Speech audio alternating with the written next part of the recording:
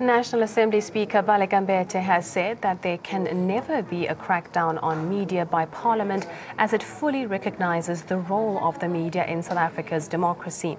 Speaker Mbete was responding to the criticism of the South African National Editors Forum made over the weekend following the reported experiences of some journalists allegedly at the hands of the Public Order Police on the parliamentary precinct on the State of the Nation Day. She has asked Sanef to submit a full report on the matter for Parliament to investigate the matter.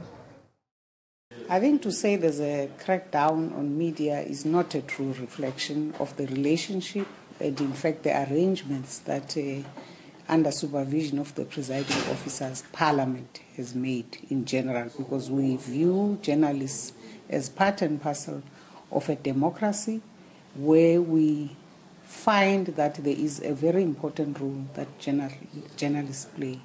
And in fact, we've made statements to that effect in other platforms. For instance, like at the luncheon on the very Thursday, I made that issue very clear that journalists play a vital role. And so there's no way Parliament can, out of the way, go all out to crack down on journalists. So we're not aware of that. And in fact, we're open, we're ready to receive whatever reports that must actually be detailed, and so that, it gives us an opportunity to